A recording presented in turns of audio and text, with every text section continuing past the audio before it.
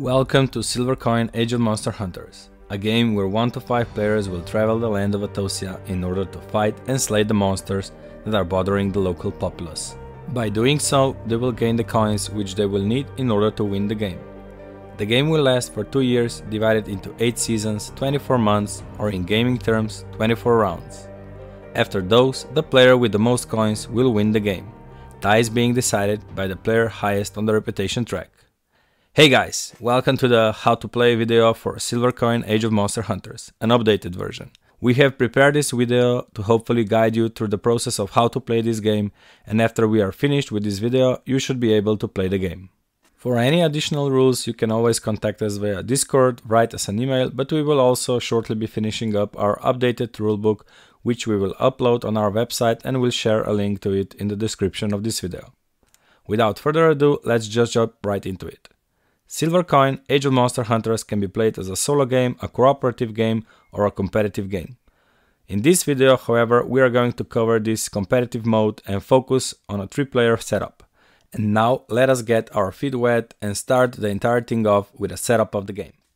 To set up the game in the Tabletopia, there really isn't that much more to do, as most of the components are already set up for you. So together we'll just cover the parts you do have to set up and show you how. We will start off on the left side of the game board, where there are Monarch and Townsfolk cards.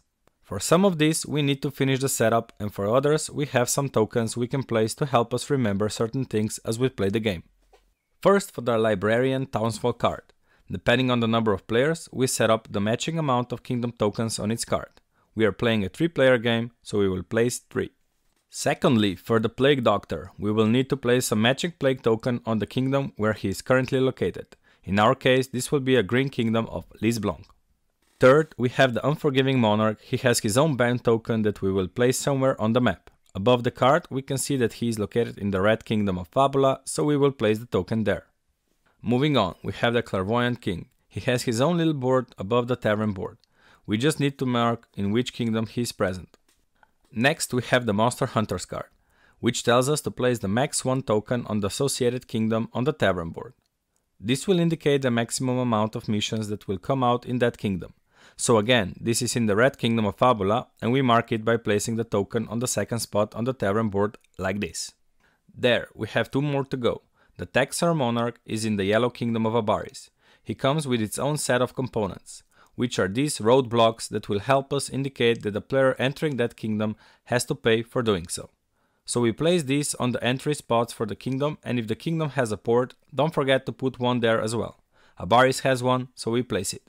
Lastly, there is the Skeptic Monarch. He has his own token with -10 picture on it. We will place it in the purple kingdom of Morahan on the world map.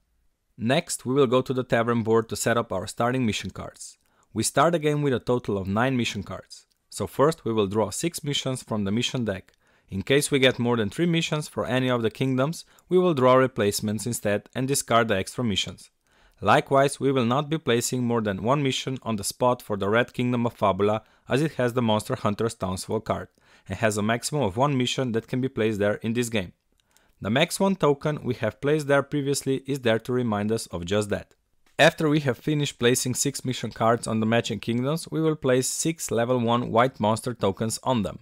Then we will draw the 7th mission card and place the level 2 brown monster token on it. And we will finish the tavern setup by placing the 8th and the 9th mission card together with the level 3 red monster tokens. Now we will move to the colored dice area. There are 3 subsections for those. Depending on the number of players, we will draw that many dice for each section. In a 3-players game, the number is 4, and we will get them by randomly drawing from this purple bag. So 4 dice on each of these 3 areas. Above the dice area there are 2 reputation tracks. The bottom one is called the bonus reputation track, and at the end of it, the first player to reach it will receive a special bonus token that he can use at any point of the game. We need to put 1 bonus token here at the start of the game by randomly drawing it from this golden bag. Above the main game board there is the herbs area. There we see 7 face-up herb cards and the herbs deck. We need to just check and make sure there aren't more than 2 cards from the same kingdom. In our case, we can see there are 3 blue ones from the kingdom of Voldemort. So we will return the rightmost card to the deck, shuffle it and draw a replacement until we meet the criteria. The last thing we need to do to set up the game is to go to the auction board on the left upper corner of the Tabletopia and place the equal amount of character cards to the number of players on the auction board itself. So we will do that and place 3 random character cards on the auction board. There, we are done with the setup for Silver Coin Age of Monster Hunters, and we can start explaining how to actually play this game. Auction phase. So let us start with an auction phase. Auction phase happens only once in a game, which is after setup is done. Here we are going to bid for our starting characters, location and magic, so 3 separate auctions. If we look at the auction board, we can see 4 different spots we can put our token on. Each gives us different amount of coins. The low spot gives you most starting coins, but can easily be outbid by other players. That means that after a player has bid, the next one can outbid him, by putting his token on the spot above. Let's look at the example. Firstly, we bid for our starting characters. Each character has a unique ability and also a special ability, which he can use when a special flow round takes place. For first auction, we randomly decide the order in which the players will start the auction. Blue player wants to go with a natural chaos character, but he also wants to start with the highest amount of coins, so he will put his token on the lowest spot below the natural chaos card. Yellow player wants the shapeshifter, but he doesn't want to be outbid easily, so he will put his token on the second lowest spot, granting him 70 coins. Finally, red player goes last. She also goes for the natural chaos character and can outbid the blue player. She puts her token one spot above the blue player, granting her 70 coins, thus outbidding the blue player, who now has to bid again. This time he can decide to outbid either of the 2 players, but will receive a maximum of 40 coins, or he can decide to go for the seeker and receive 100 coins. He decides for the latter. When all players have already bid, they take their starting characters and put them on their player boards. They also take their starting sum of coins for that auction. The second and third auction plays the same way as the first one, except for one smaller adjustment. The order in which those auctions will take place is now decided by the numbers written on top right side of their character cards. Lowest number goes first. For the second auction, players will be bidding for their starting location and kingdom knowledge. When finished, again take the sum of coins accordingly, place your character figure on your starting location and place kingdom knowledge token on one of the possible spots on your player board. The positioning of the token is important, because as the players will be gaining new knowledge tokens, they will be able to again place them on any remaining open spots on their player boards, and once a row or a column has been filled out, the player will immediately gain the associated bonus. For the third and final auction, players will bid for their starting magic and amount of flow. Flow being one of the resources within the game. There are 2 types of flow, the magical and physical. After the auction, take the gained amount of coins, flow and matching magic card back to your player area as we are showing here. Now that we have done this, players should have on their player boards their starting character card, 1 starting kingdom knowledge, some flow, magical or physical, 1 starting magic card, some starting amount of coins ranging between 0 and 300, and should have placed their player figure on their starting location, marked on their mission card. One final thing players need to do before they enter their first round is to mark their player order on the bottom right side of the game board. Same as before according to the numbers displayed on their character cards. Lowest number goes first, second lowest second, and so forth. After the 3 auctions, the auction part of the game is completed, and we move to the second and main part of the game rounds. As already mentioned, there is a total of 24 game rounds, each representing 1 month on the calendar track, which keeps track of the round, but also let us know what time of day and type of weather we are experiencing in a particular game round. The weather cards on the bottom of the calendar track will in addition indicate what type of a round we will be facing next. There are in total 3 types of game rounds: normal round, bidding round, and flow round.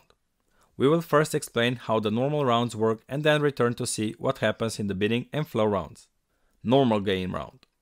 A normal game round consists out of 3 phases: preparation phase, action phase, cleanup phase. Preparation phase.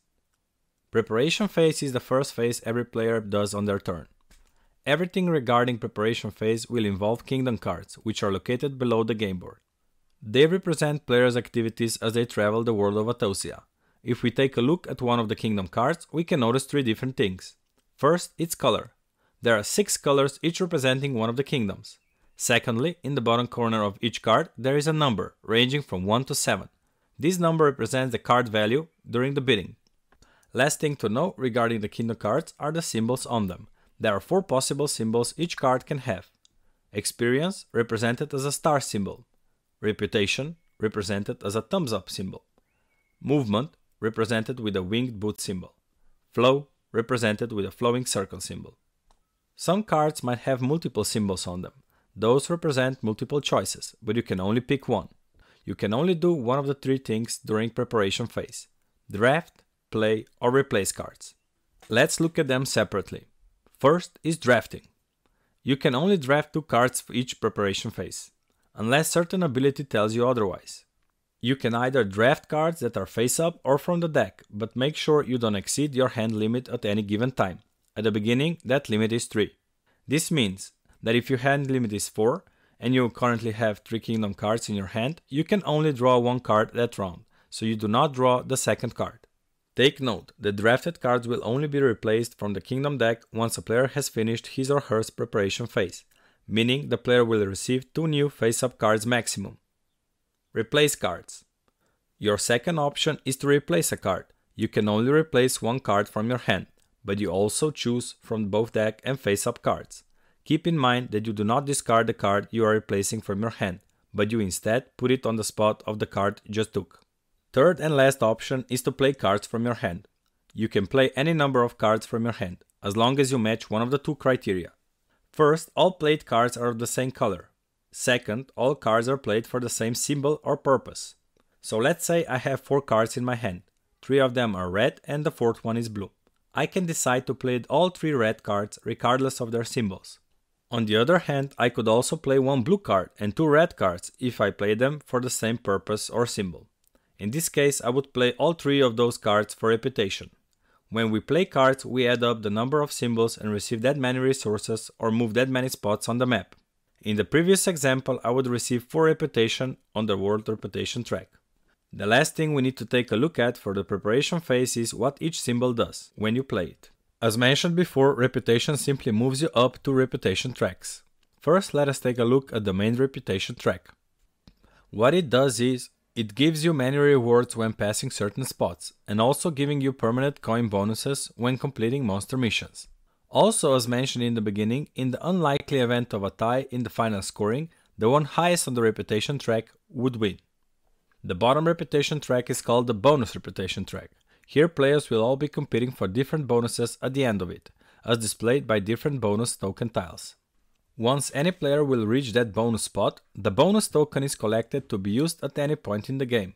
All of the player tokens on that bonus track are reset to their starting position and a new bonus token is placed at the end of the track. Experience symbol gives you that many experience cubes, which are represented as blue cubes. Experience is a resource necessary to learn magic, buy color dice, reroll dice, etc. Flow is separated in 2 categories: magical and physical flow. Each is used for different purposes. Firstly, when playing Flow Kingdom cards, we would need to take a look at the characters we are playing. Each character has a flow track on the right side of the card, showing you which Kingdom card color gets you which flow.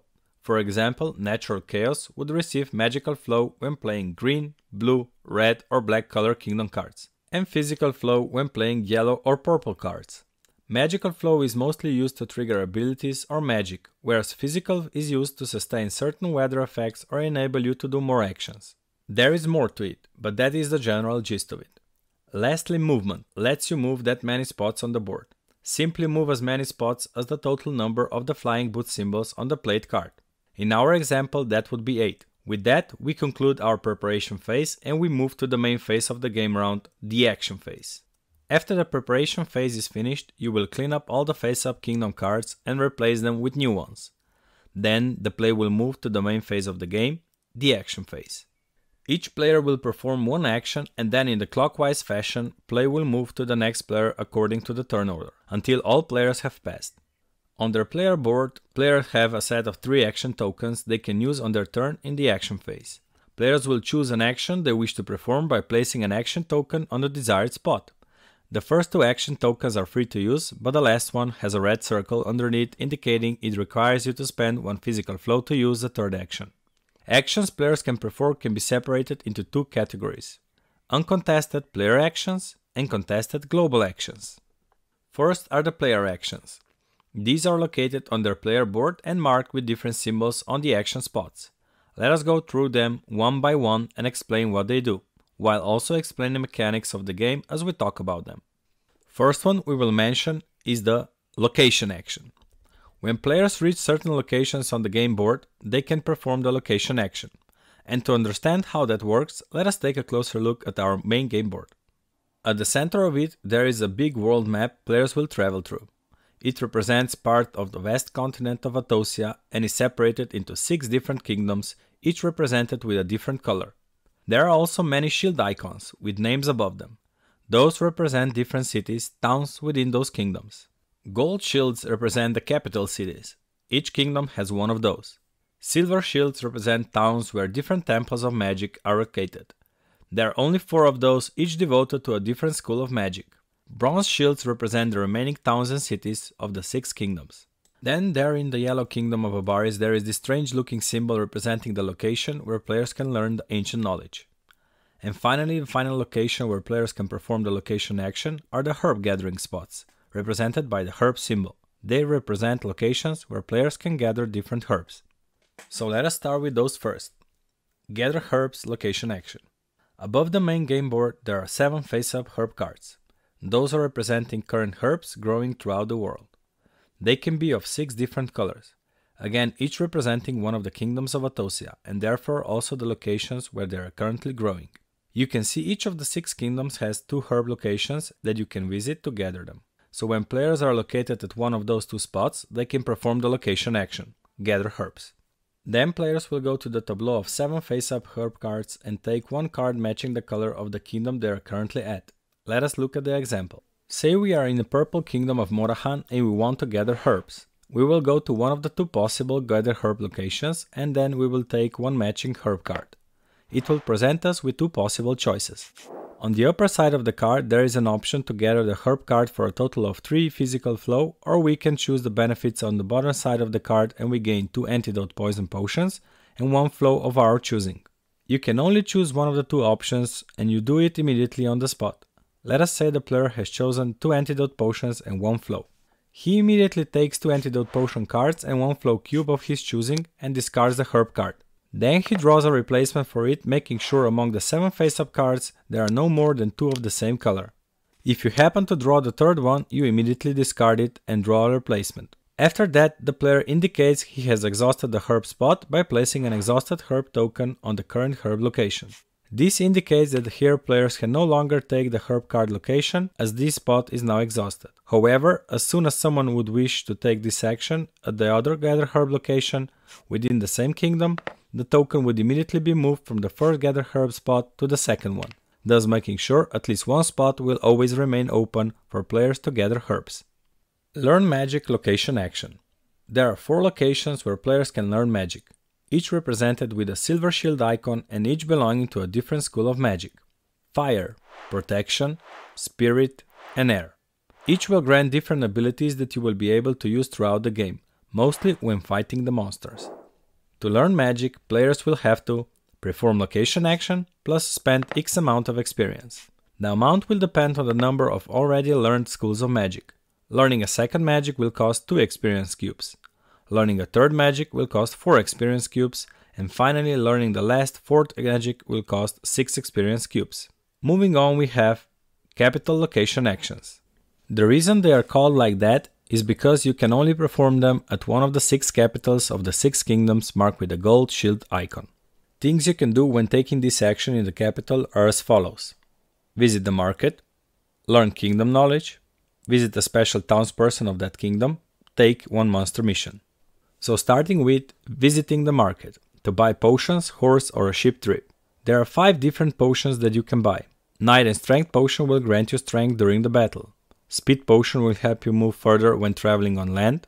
Minor Health potion will heal you, and each Antidote Poison potion will remove 1 poison token from your character card. Buying a horse will give you a permanent boost to land movement, and buying a ship trip will enable you to make a one-way trip on the seas.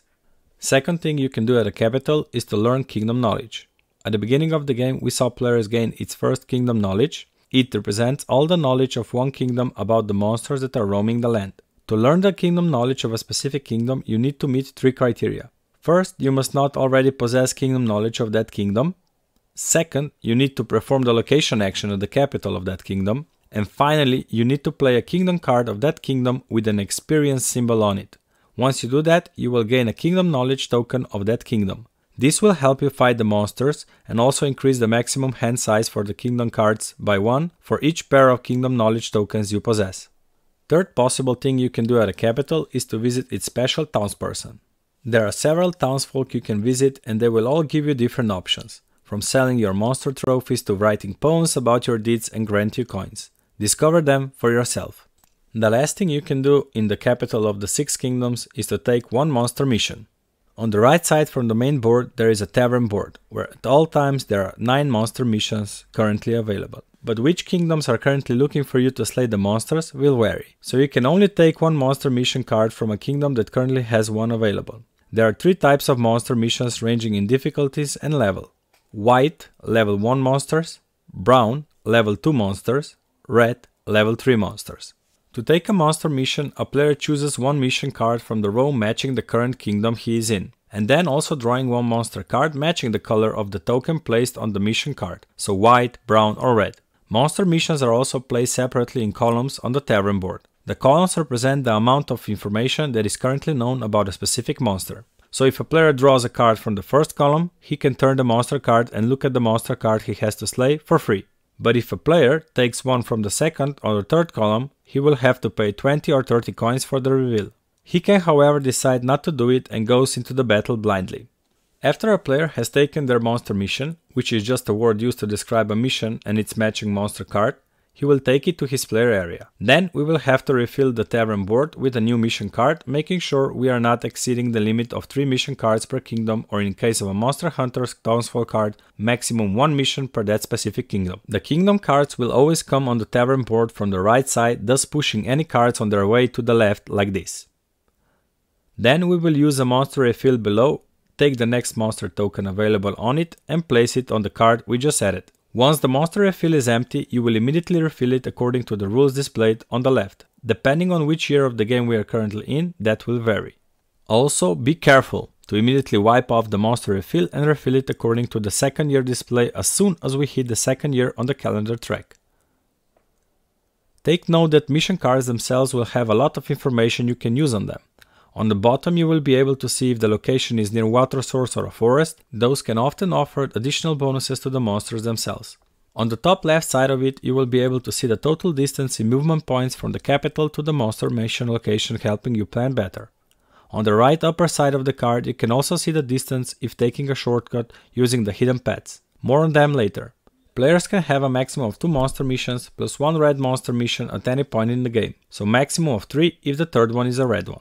They can never exceed that limit, but what they can do is decide to discard monster missions at any point during the game. However, they will go down on the world reputation track the same amount of spaces as the current level of the monster they discarded, and same with the bonus reputation track. So that was a capital location action, which as we just saw lets us do many things. But there is one more location action we can do, probably the most important one too. Fight monster location action. So finally we are here. We are about to show you how to fight the monsters in Silver Coin Age of Monster Hunters. Basic of how to fight are really simple. Battle in this game consists of 3 phases. Pre-battle phase, battle round, end of the battle resolution. But before we take a look at each one of them, let us first take a closer look at the monster card. On the upper left corner of each monster card are the rewards you get if you slay the monster. Coins, reputation, experience. On the bottom left corner of each monster card are its health and base strength. On the right upper corner is the required kingdom knowledge. The required kingdom knowledge does not mean your kingdom knowledge needs to be the same or higher to the number written there, but instead represents a bonus the monster may get to its base strength if you do not have sufficient amount of kingdom knowledge. The amount of bonus the monster receives is equal to the difference between your current kingdom knowledge and the required kingdom knowledge on the monster card.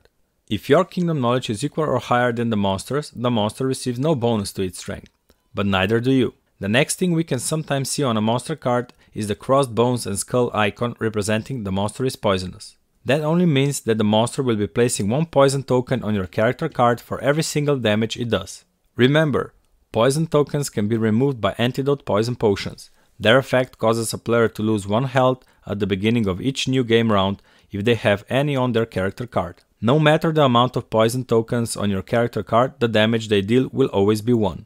and if you are left with only 1 health, the poison tokens will have no effect. A player cannot die in Silver Coin Age of Monster Hunters, cause dying is just not fun. Next icon we can see on the monster card is a legendary sword icon. This one will represent a possible bonus a monster hunter can receive if he owns a special action card Legendary Sword or has unlocked the ability on their player board. When measuring the strength of the monster before the fight, for simplicity's sake, we always just deduce the bonuses a monster hunter would receive from its total strength instead. So if a legendary sword would grant +1 strength to a monster hunter, we can also instead simply say that the monster has 1 less strength in total. Next icon that we can see is the spirit symbol. This symbol represents that the monster can only be fought with the possession of the spirit magic, or with the use of the enhanced location action, which we will mention later in the video. Finally, one last thing we can see on the monster card are the various special abilities of a monster and bonuses a monster or a monster hunter can receive. They are displayed under the monster's picture. These are different bonuses a monster can receive if it's located near the forest, in certain kingdoms, if fought during a certain time of the day, in certain weather, and so on. Now that we know all of this, we can move to the battle itself, more specifically, pre-battle phase. In a pre-battle phase, players will be preparing for the battle by triggering any special abilities on the cards and drinking potions for their effect. Then the battle will begin and the players will fight the monster in many battle rounds until they either decide to flee, have lost the fight, or have slain the monster. So the first thing that happens after each battle round is determining if the monster has been defeated, the player wants to flee, or the monster hunter has been defeated instead. If the player flees, the fight ends immediately.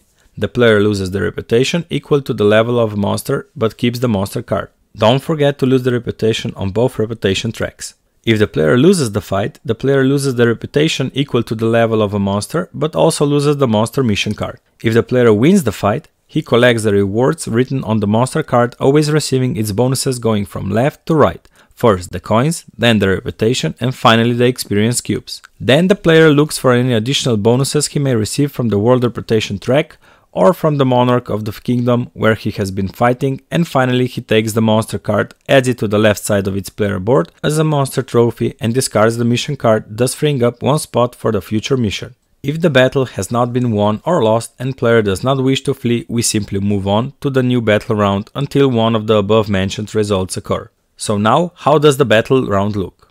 Before each battle round, the player has to determine the monster's total strength, which is simply a monster's base strength, plus any required kingdom knowledge bonuses, plus any monster bonuses, minus any monster hunter bonuses, minus any card effects, and minus the effect of a legendary sword special action card.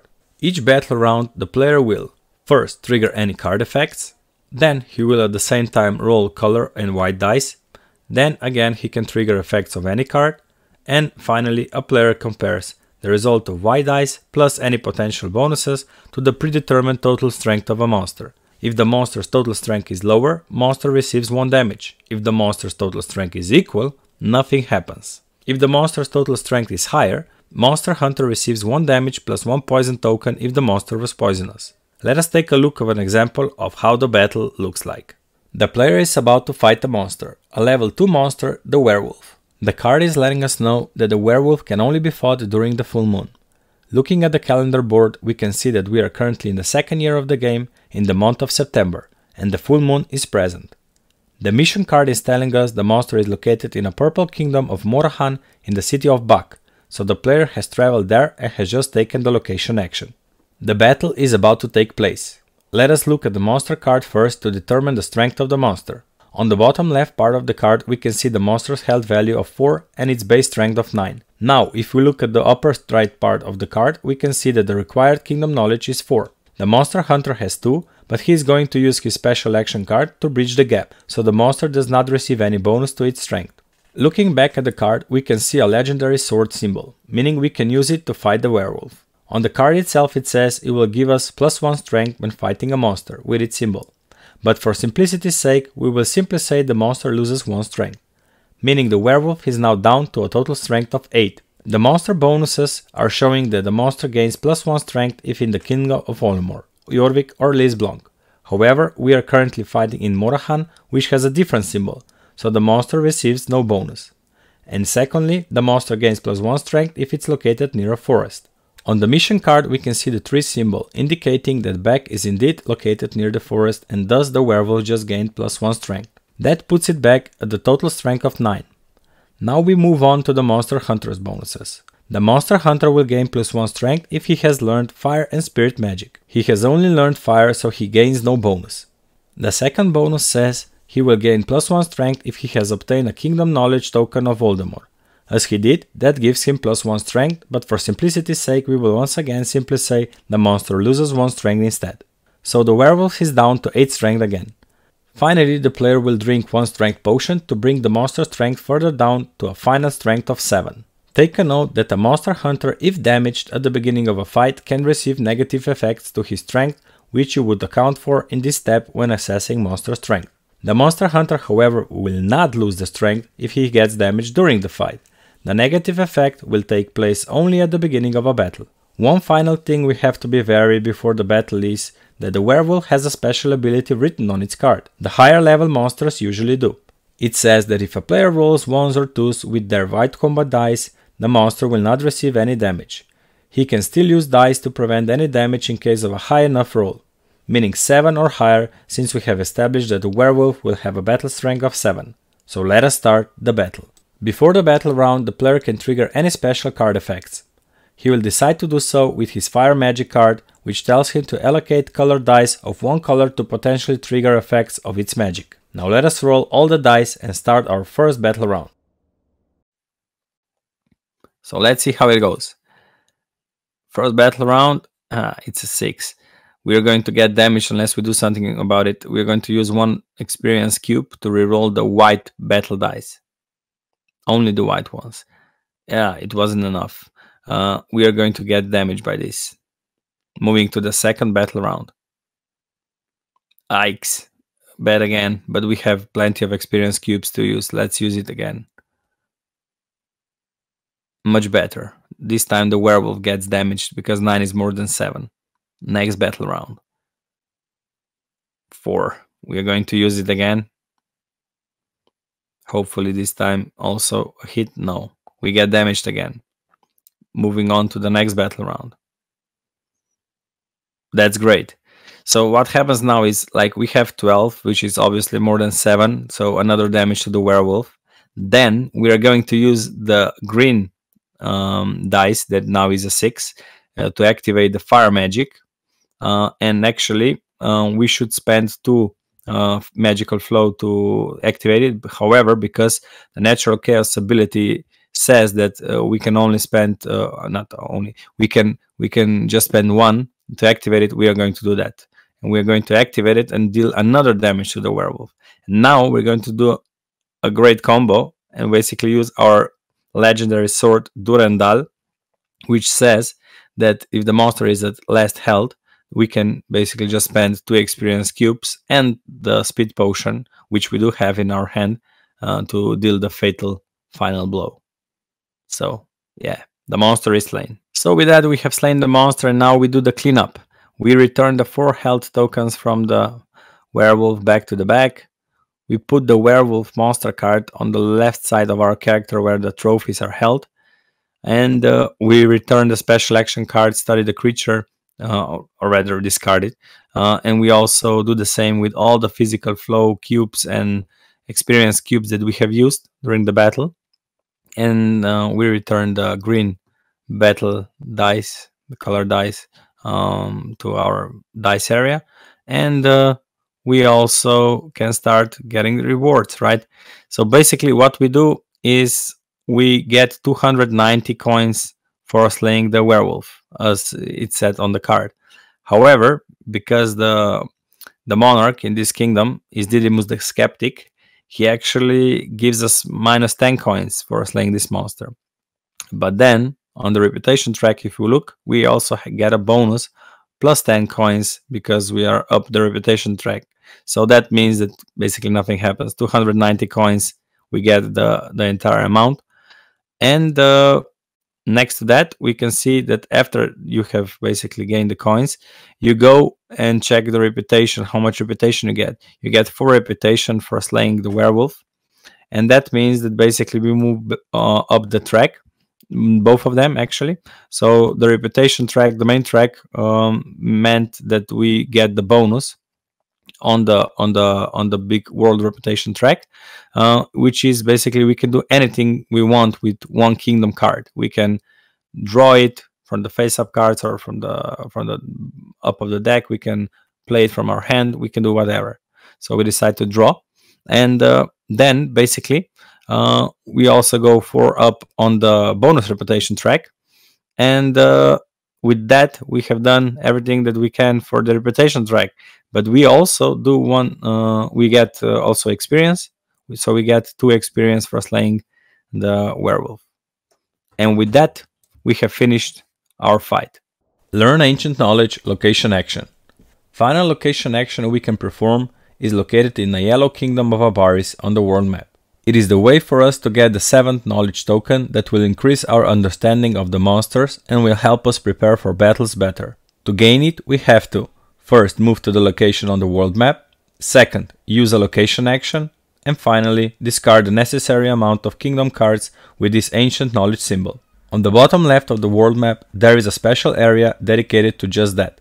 We can see that the first player to do it will have to discard 1 such card, second player 2, and third player 3 of them. That means in a 4 or 5 player game, there is a chance 1 or 2 players will not be able to learn it. As they learn it, players will put the token of their color on the first empty spot on the ancient knowledge track. So these were all the possible location actions. Now remember, one really important thing. If it so happens that you're in a location where you can perform multiple location actions, you take them all of them in the same turn by only spending 1 action. So if for example a player is located at the capital city and one of the monster missions he is yet to take also happens to be at the very same location, he can, with 1 location action, visit the market to buy potions, tavern to collect that monster mission, and fight the monster he just received as a monster mission, all on the same turn. It is rare, but it does happen and makes such missions that much better. Let us now move to the next possible action players can perform on their player boards. Movement action. This is the main way the players will be moving on the world map. There are a total of 3 ways of moving in this game. First, land movement, second, sea movement, and third, teleportation. All of them can be performed by placing a token on the movement action spot. Let us look at them one by one. Land movement. On the world map, players will be moving by following the black lines which are connecting different locations and flags. Black lines are supposed to represent roads. Shield icons, gather herb icons, and the flags are supposed to represent stopping points, and each of them represents 1 point of movement. The base movement a player will have is 5. And it can be affected by different bonuses or maluses. To increase their base movement, players can buy a horse or drink a speed potion, while the negative effect on movement will be, for example, caused by the current weather. To understand how weather in this game works, we have to take a look at the calendar board. On calendar board we find different information: the year we are currently at, the round, season, month we are currently at, the time of day cycle we are currently experiencing, daylight, nighttime or full moon, and at the bottom of the calendar track there will be so-called weather cards. There are 4 types of weather cards, 1 for each season: spring, summer, autumn and winter, and each of those cards is separated into 3 different parts. 1 devoted to each month of the specific season, which remember is also representing 1 round of the game. Upper part of that section on the card will be showing you the weather we will be experiencing in that month, round of the game and its effects. The possible weathers we can experience are as follows: clear weather, that has no effect on your movement; rain, snow and rainstorm, where your movement is affected by -1 or -2 on movement; drought, no effect on movement, but if moving you need to spend either 1 physical flow or suffer 1 loss of health; and finally snowstorm, which puts -3 on your movement and also requires you to spend 1 physical flow when moving or you lose 1 health. Below each of those weather icons and effects we can see a circle where we will be moving our weather token on, to keep the track of the current weather we are going to experiencing in this round. Below that there is another circle, and it will be either empty or containing a symbol within the circle. That is important and will tell us the current type of the round. Remember, we mentioned before there are 3 types of rounds: normal, bidding and flow round, but more on that later. On each weather card around one of the circles we can also see 2 arrows. Those are there just to indicate when the players can flip the next weather card and look at the future weather and things that await them in the following season. So when moving, a player will just count the base movement total of 5 and add or subtract any bonuses to that because of cards or weather effects. Let us take a look at a short example. A player is moving on land during the winter in the month of February. It is currently a snowstorm and he has a horse and no speed potion. His base movement is 5. His horse adds 2 to his base movement. The snowstorm will take away 3 for a total of 4 movement and he will pay 1 physical flow when moving so he does not suffer any health loss. Special note about moving on land. You may have noticed we can also see some white lines and dots on some parts of the map. Those are representing so-called hidden paths. There are 3 of those. Path through the desert, path through the mountains, path through the marshes. Players can travel through those only if they have obtained special action cards which allow them to do so, and they can use them as shortcuts to reach destinations faster. Next is sea movement. In order for a player to move on the sea, he needs to meet 3 conditions. He needs to perform a movement action, he needs to have a ship journey card that he has obtained either through a market in the capital city or through reputation track bonuses, and lastly, he needs to be located at one of the 4 capitals containing ports within the game. Those are capital city of Göbekli Tepe in a purple kingdom of Morahan, capital city of Lemuria in a yellow kingdom of Abaris, capital city of Lilac in a green kingdom of Lisblanc, and a capital city of Oldefar in a blue kingdom of Oldemor. When moving on a sea, a player will be able to reach the next nearby port with just 1 movement action. He will also disregard any current weather effects taking place. If a player, however, wishes to continue the sea journey further to the north or south, it will be necessary to stop on the so-called anchor points, and next turn the journey can be continued either by stopping at the next port or in a rare case of moving from far south to far north again stopping at the anchor point. Whatever the case may be, we can immediately see that sea movement allows us to travel big distances in a short amount of time and also disregard any weather effects taking place. Even faster than traveling via sea is moving via teleportation. To do that, players need to obtain a teleportation scroll card or through receiving a gold teleportation token on the reputation track. It can be used as one of the 3 possible movements and will grant players an ability to immediately teleport to any of the 6 capitals. Now that we have looked at all of the location actions and types of movement you can use with your movement action, it is time we speak about the next possible action you can perform, the combo action. A combo action is in a way a combination of 2 different actions. Movement plus location action. Well, almost. However, to use it and to perform it, a player needs to play a kingdom card with a movement symbol matching the kingdom where his player figure is currently located at. He can then in any order move and take the location action, but his movement is limited with the number of movement points written on the movement kingdom card. So technically speaking, it is not a regular movement. This movement is not affected by any positive or negative effects, meaning players cannot boost it and weather cannot affect it. So we can immediately see that the benefit of this action is that it allows us to move and perform a location action by using just 1 action token. But we do have to spend 1 movement kingdom card to do it. Still, it is a powerful action which can allow for players to optimize their journey. 4th action on our player boards is the transform flow action. This one is simple and it will allow the player to transform one type of flow for another. It is not a powerful action but can be useful as a way out of certain situations. And last is the replace kingdom cards action. As the name suggests, a player can replace one of his kingdom cards from his hand with one other kingdom card face up in the kingdom cards area. We can immediately notice that this action is colored red. That indicates a player needs to spend 1 physical flow in order to use it, and if you use your 3rd action token to take it, that would actually result in you having to spend 2 physical flow cubes. 1 for the 3rd action token and 1 for the replace kingdom cards action. With that, we conclude the uncontested actions players can perform on their player board, and now we will move to the final group, the global actions. These can be found on the lower right part of the main game board. These action places are contested, meaning any player can take the action. Once someone places an action token there, no one else can go on the same spot. Let us take a look at them. First is the exchange flow for experience action. A player can exchange any 2 flow cubes, magical or physical, for 1 experience cube and vice versa. Second is the gain experience action. A player gains 1 experience cube. Third is the random draw action. When taking this action, a player draws 1 card from the top of the kingdom cards deck and adds it to his hand. A player can perform this action only if he still has space for additional kingdom cards, keeping the max amount in mind.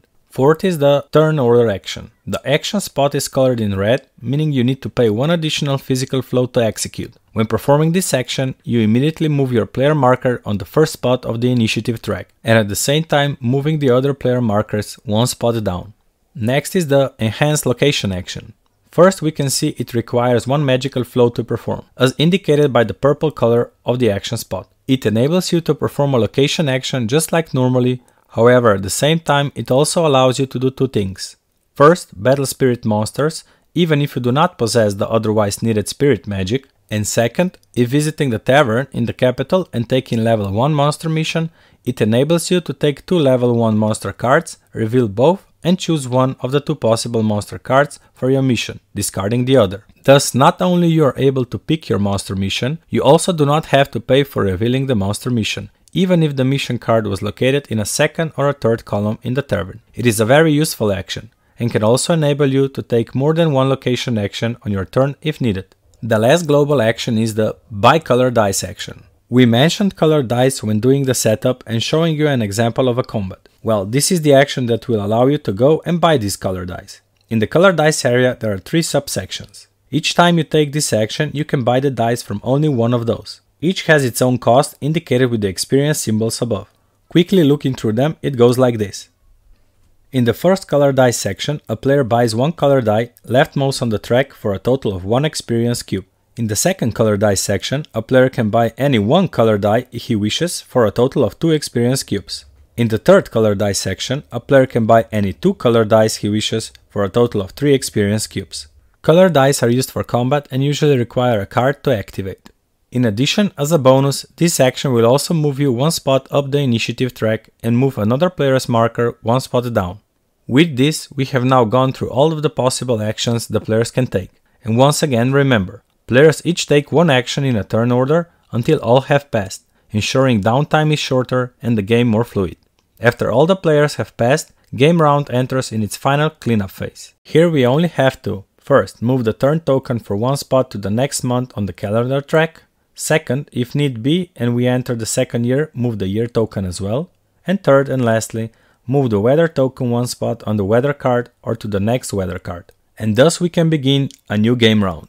Before we jump into the final scoring, there is one more thing we need to mention and go through. We already mentioned there are 3 types of rounds we can have: a normal round, a bidding round, and a flow round. We already covered a normal round, now let us cover the remaining 2. Remember, on the bottom front part of the weather cards, within the circle there can be 2 symbols: the bidding symbol and the flow symbol. Those are used to indicate that in that month or game round we are entering the bidding or the flow round. Let us look at them separately. First, the bidding round. When the weather token is placed on the bidding symbol on the weather card, that means we are entering the so-called bidding round. Everything happens the same as in the normal round with 2 exceptions. First, players are only allowed to perform one action this round. This means that even though you have 3 action tokens on your player board, you can only use your first one, so plan carefully. And second, before the preparation phase, players will be using their kingdom cards to bid for the special action cards available face up in the upper right side of the game board. Yes indeed, we finally are going to cover those as well. There are in total the same amount of special action cards available for players to gain during the bidding round as there is the total number of players. So in a 3-player game, that number would be 3. So players can already know in advance what they will be bidding for and plan accordingly. We also already mentioned that on the bottom right side of the kingdom cards there are numbers from 1 to 7 indicating the value of those cards during the bidding. Players will in turn order decide to pay 1 or more cards face down to indicate with which kingdom cards they are bidding. After that, they will simultaneously reveal their cards and add up the values of the kingdom cards. The player with the highest total value will be able to pick a special action card first, second highest bidder will go second, and so on. In a case of a tie, the turn order will be a tiebreaker. Players can also decide to not place any kingdom cards and thus not participating in the bid, but they will not receive any special action cards as a result. Their characters will gain no new abilities. Special action cards are a powerful tool with which players will be progressing and upgrading their character. Each game there will be a total of 4 to 7 bidding rounds, so plan carefully. The last type of a game round is the flow round. When the weather token on the weather card is placed on a flow symbol, we are entering the flow round. It is called like this because theme-wise it is supposed to represent the increased amount of flow present in the world of Atosia when it happens. Each of the characters will have its own special ability it can perform only during such a round, and it can be performed at any time during their turn in that round. For example, a natural chaos character is, during the flow round, able to place powerful portals only he can use and travel through. The number of flow rounds per game will also vary, so plan wisely. So with that, we can now go into the final phase of the game. Endgame scoring. After the last round of the game, which will happen on the last month in year 2 on the calendar track, we will not be going to the cleanup phase, but instead continue directly into the endgame scoring. Players will count up the total amount of coins they have, and the player with the most coins will be declared the winner of the game. In the event of a tie, the player highest on the reputation track will win. Remember, coins in this game are a secret information, till the endgame scoring takes place. There, we have made it to the end of this video. You should now be able to play the game, and if you have any questions, you can always contact us on Facebook, via email, or through our official Discord channel. Links will be provided below this video. Thank you to everyone helping us playtest this game and coming along on this amazing journey. Till next time, hunters, and may your bags be full of silver coins.